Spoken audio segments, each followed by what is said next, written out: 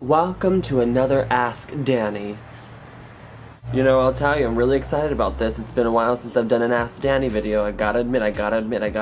So let's just dive right into it, right? Isn't that what you guys want? You guys want to hear my point of view on things and my advice and my answers to life, because I am a fucking guru, man. At what age did you start doing drag, and how did you start?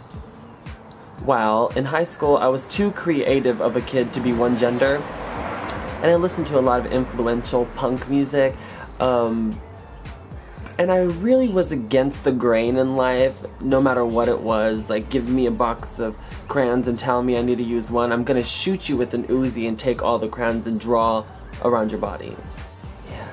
So yeah, I really went against what everybody else thought was right and what society thought you should be.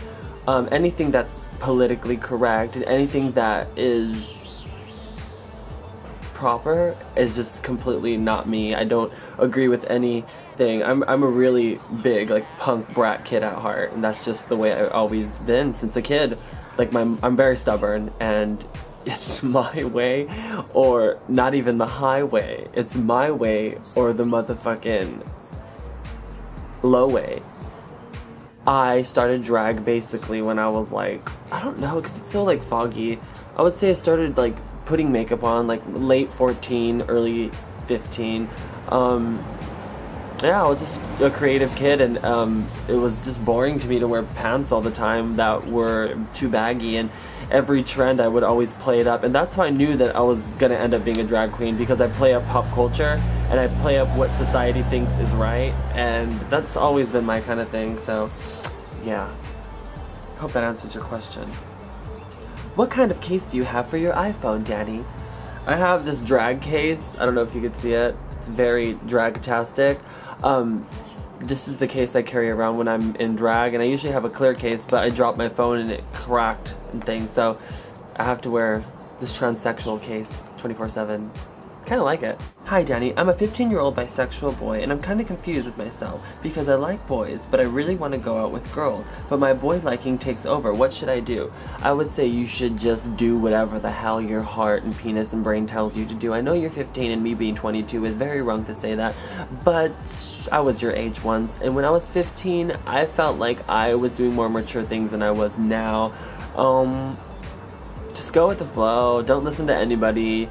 You will soon be my age and realize that you asked this ridiculous question and just ended up not caring because your instincts will take over the fact and just overshadow my answer anyway. Hi Danny, do you have an agent who books you for your shows or appearances, or do you manage yourself? I manage myself, and let me tell you why. Again, I am a very big rebel. Any type of authority, even if it's good for me, is not good for me up here. I don't listen to anybody. Although I should have an agent, I'm very because I don't really have good experience with agents, so I just book myself everywhere while they contact me. I want to start doing drag, but I don't know what to do when it comes to heels. I wear a 10.5 regular shoe, and I don't want to go to a shoe store and then look at me like, what the fuck, when I ask them for a huge size. Do you know what heel size stores normally carry? What? Do you know what heel size stores normally carry? I lie. My first pair of heels I bought in Hollywood Boulevard, but that's because they have like Drag Queen Central and you can shop for whatever you want. But now I always buy my shoes online, and people disagree with that because, like, what if it doesn't fit? What if it doesn't fit? It's like, bitch, what if you don't know your own damn shoe size? You're an idiot. My shoe size is a 9.5, so I wear a size 12 just so they're comfortable in heels. But yeah, just go online, snaz75.com, have a great site. They're not paying me to say that. I actually shop there frequently. Go to Amazon, they usually go up to like a size 16 in like stripper heels. Go to stripperqueen.com. You can go to so many websites that have like all the way up to size 16. Go on eBay, search shoe sizes, and look up specific like dance shoes. That's basically the politically correct way of saying stripper horseshoes. And they usually have like huge sizes because I feel like they don't want to say drag queen shoes. They have to like say strippers have huge feet. Like, I don't know what it is, but yeah, online. I don't ever shop in person for heels. Why do you and Chris not talk anymore? By the way, I love you, Danny Noriega. Well, if you've been keeping up with my statuses, Chris and I are friends again, and he's actually flying into LA today, and I'm really excited. I'm going to be going to visit him, and he's going to be coming to my show Wednesday, and I'm going to one of his little tapings that he's doing as well, and I love him to death, and our friendship will never die. We will fight, always, because we disagree very hard, and sometimes we just need breaks from each other because we're so overwhelming, and we have huge personalities that kind of clash sometimes, but when it's good, it's really good, and he's one of my best friends, so yes. Hey Danny, my name is blah blah blah blah blah blah. I'm 13, and I was wondering what kind of hair dye did you use to dye your hair red? By the way, I love you so much, and I'm always watch your videos when I have a bad day. Thank you so much, Gabby Gonzalez. I guess I could say your name because I thought it was gonna be something like really deep, and I was like, oh shit, I want to put this bitch on blast. When my hair was red, I always dye my hair. Hold on, let this loud ass car pass by. Thanks, sir. Have fun at work, fucker. Okay, but I usually like use like punky colors or Manic Panic. Go to Hot Topic, they have like all those like hair dyes and stuff like that. You can even find them at your like local beauty supply store, and just get like the really cherry red, I think it's called. And yeah, they're like, let me give you like some tips. If you want like fiery red hair but you don't want to look like a clown, I love looking like a clown, so I don't really have this problem, but I've done this as well when I was trying to do like the tea look, like real natural, but I wanted that fiery slut red hair. Dye your hair red with a regular red hair dye from like Garnier or whatever, just a regular hair dye. It's gonna eventually fade to like a light brown, and it's gonna look like caca. So when it looks like caca, get the Manic Panic dye, mix it in with a little bit of water, put it in your hair, wash it out really quick, and your hair will be like fiery red. But when it like washes out in a couple of days, it's gonna be like a really bright, natural looking fire crotch red hair. And anybody that like knows you is not gonna wanna hug you because it looks like you're gonna fucking burn their hair off. Hope that helps. How do you make the moments you spend with the person you're infatuated with more special? And if you had one more day left alive with your boyfriend or crush, how would you spend it?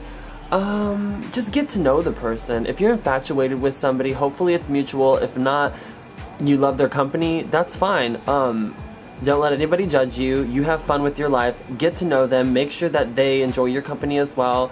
Relate and just live it up. If I had one day to live, I would spend it with the person I'm talking to right now. How would I spend it? Just be very spontaneous. I would probably try to convince him, which it probably wouldn't work, to skinny dip or something like in the canyons. I don't know, I'm crazy, but yeah, I guess that's it. Good luck. What ethnicity are you? I feel like I answered this in every Ask Danny. I don't even know, I know like nationality, or is that the same thing? Whatever. I'm Native American, white, German, a Mexican, and I think my grandma's like a little bit of French. Basically, I'm a mutt. Like, if I was at like a pound, like they would just kill me in a week. Like, no one would want to buy me. What do you think about Justin Bieber? And I'm obsessed with him. I know too much about him. Do you think that's a little creepy? I don't think that's creepy. I think this fly just really wants to get in this camera, doesn't it? I don't think it's creepy. I think it's sweet when people are... This fucking fly is just dying to die. Okay. I like his song, If I Was Your Boyfriend, I'd Never Let You Go. I could do the butter in the early morning. But like, I don't know, I'm not really a huge fan of Justin Bieber.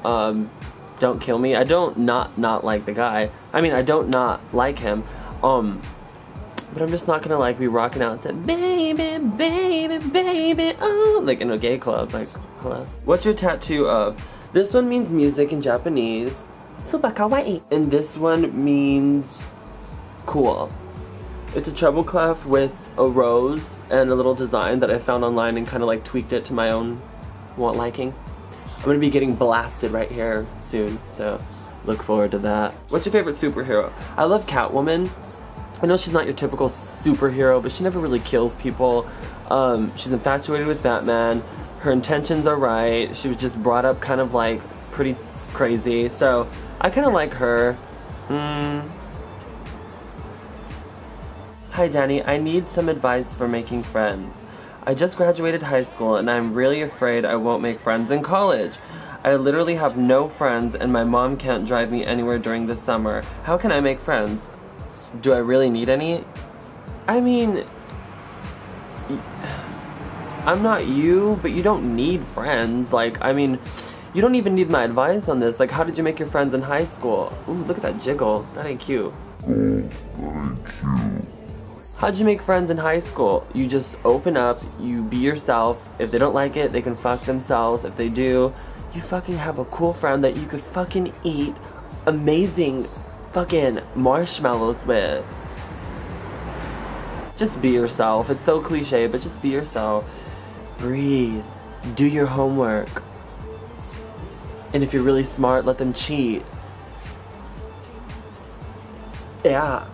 Do you have a mole on one of your nuts? I do. Oh, cool. Well, I kinda do. I don't like to call it a mole because there's no hair growing out of it, but it's a beauty mark, I guess.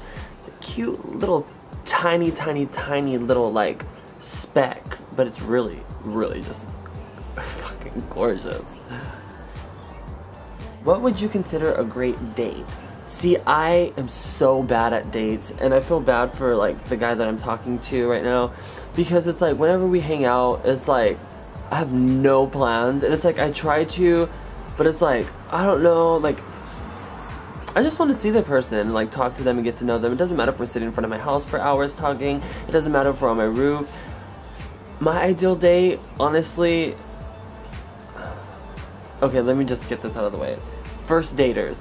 I suggest that you take somebody that you're meeting off the internet out to the movies, just in case that they're fug in person, just in case you don't have that natural connection, so you can just watch the movie, get it over with, I'm tired, oh my god, go. But if you like them, then after that you guys can hang out forever. I mean, just my ideal date, I don't know, order a pizza and sit on a dirt road and just talk about life. What's your favorite clothing brand? And are you into Louis Vuitton and Gucci and all those really expensive brands? By the way, love your videos. My favorite clothing brand is Salvation Army, Wasteland, Melrose, Street. I don't really have brands. I don't live off a brand. I'm not a brand whore.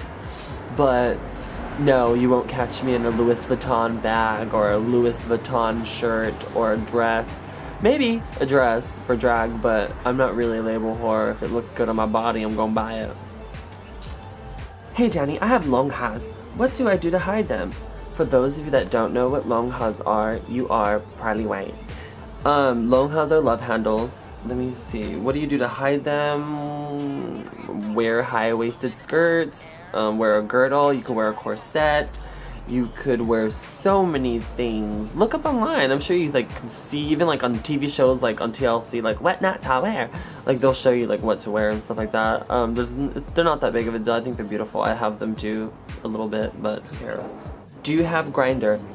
This fucking bug does, and he's about to get grinded in the damn machine. Get the hell out of here. I do have a Grindr, but I don't use it anymore. I'm actually thinking about deleting it, to be honest, like for real. I don't use it. I haven't been on there for a while. I like changed my picture like a while ago, like a couple weeks ago, but I haven't talked to anybody on there or anything, so I think I'm about to delete that pretty soon because I have no use for it anymore. Do you know Sharon Needles? Just curious. Everybody always thinks that Sharon and I know each other. There's people digging in my trash right now as I speak, and this is very awkward because they are staring at me like I'm a freak.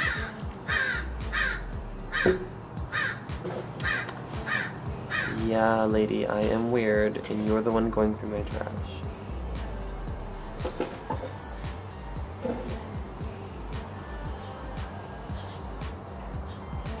So yeah, everybody thinks I know Sharon. I met her twice. I don't really know her, but I love her. And we follow each other on Twitter, and I know that she is fucking kick ass, and she is really the voice of the young people in the new drag community. She is literally like what we need right now. and I was so happy that she freaking won, because all these damn bitches doing Beyonce every time they perform need to just watch one of her shows and just gag. Have you met Willem, and if so, what is she like? Willem's one of my friends. Willem is probably, I would say, I don't even know how to describe Willem. Amazing. Like, for real. Huge. I know I'm bursting your image. Willem, don't kill me.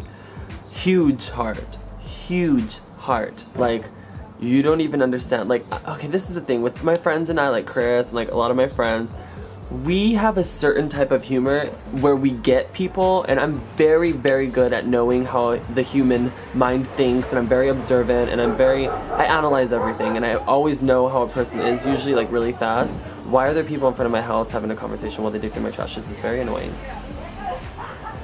Yeah, keep it moving. So yeah, Willem is amazing. If you get a chance to know him, you will understand the type of person that he is, and I completely got it really quick. Just a huge heart. Hey Danny, if you had a person that you liked before as a crush, but don't like that person anymore, and he kept texting you, but you didn't want to talk to him anymore because you felt uncomfortable in that situation, what would you have done? Ignore him. How old are you? I am 22. Can't you tell? Hello, Danny. How did you come up with Adore Delano's name? Well, Alice619. Adore's first name was Violet Valentine. Oh my god. I didn't know what to name her. I would go out as Danny with a full beat mug. I didn't know, but her name was Violet from the movie Jawbreaker, which is kind of weird because one of my best friends is Courtney from the Jawbreaker movie, so it's kind of cool. But yeah, I was going through some names with my brother's girlfriend, and Adore came up, and she had informed me that Adore was my brother's like little friend's like nickname or whatever, and I was like, I don't care, it's mine now, because I love it. So I was Adore. I was basically forced to keep it because my first show was like the week after, and I was like, fuck, what's my name? So I was like, Adore, and they're like, Adore, and then that got like thousands of hits on that video, so now everybody knew me as Adore because Perez Hilton put it on his damn website, and I was like, god damn you, Perez, now I can't change my name. But yeah, Delano means of the night in French origin, and I am a kid of the night, I'm a creature of the night, and I'm a woman of the night, so that fit me very well. And I like dark shit, like you guys all know I'm into zombies and like shit like that. How many wigs do you have? By the way, I look up to you in so many ways, and I always watch your videos. Thank you very much. Brian13 Zombie on Formspring. I don't even know why I read this question because I have no idea. Do you think it's possible for a straight guy to fall in love with a boy but not to be attracted to any other guys? Yes, I do, because I think a lot of people get confused with labels. Individuality is individuality, and sometimes people that call themselves straight do fall for guys, and they get confused and they are in denial for a while, but they just can't fight that passion. And it's all fear, people. America is ran by fear. Fear of homosexuality, fear of feelings, fear of instinct, fear of rejection, fear of disappointment, disappointing their parents. It has to do with a lot of things, so I think labels are very, very overrated within the straight community. You can clock me on it, we can argue about this, it's fine, but labels within the straight community are very they're thrown around a lot, and without even analyzing anything because of the way that they were brought up. They could be having, how do you say it, oppressed feelings and not acting on them, and they could pretend like they're straight because they think they'd fit in with society, and when shit gets real and they like that dick, they don't know how to act. So yes, I do think in that aspect straight people can, but a real straight guy, no. I'm just basing it off of what situation I think you're probably in, and he's probably not straight if he's showing you those type of signals, so that's all I'm trying to say. Alright. How do you get noticed on YouTube? I'm not that big, but I almost feel like I am. You're awesome, by the way. Well, American Idol kind of did that for me. I've been doing videos since I was 13 years old on MySpace. Chris and I like laugh about it. We did the same videos, like dancing to Fergalicious and like leopard pajamas and underwear. Like we're literally like the same people. But I've been doing videos since I was 13 on YouTube. Then I moved it on to YouTube when I was 15, I think. 14, about 2005 I was 15. 14 and a half, because I did it right away. I was like, ooh, what the hell is this YouTube shit? And then Brookers was like the only famous thing back then. And yeah, I was doing shit on there for a while, so I've been doing it for a while. A lot of people think that, oh, American Idol cast off does YouTube videos now because he has no life. No, I've actually had an interest in this my entire life. I love reaching out to audiences. Back then I had like 2,000 subscribers, 3,000 subscribers, and it went up to almost 100,000 subscribers, which is, I just want to address right now. I love you guys, every fucking single one of you. I'm not even kidding. For real. Very unrealistic. I didn't even know this could happen. I want to thank Adele and my mom and Buffy, who I miss and love. God rest her soul. I think she's dead now. She ran away. But yeah, you just work at it. Be different. Be unique. Make sure you talk about popular topics, your opinion on things. It just depends what kind of videos you do. Just be different. Do you ever go on BuyLatinMen.com? If so, who's your favorite vato? Oh, no. I used to when it first came out because John had like a free password to it. So I would just like go on there and touch my private. But now I'm not down to pay that much money to see people that I see in clubs all the time. Yeah, it's kind of awkward anyway. I guess that is it for Ask Danny. Thank you guys so much for requesting this non-goddamn stop. So I hope you guys have an amazing day, and remember to douche and powder.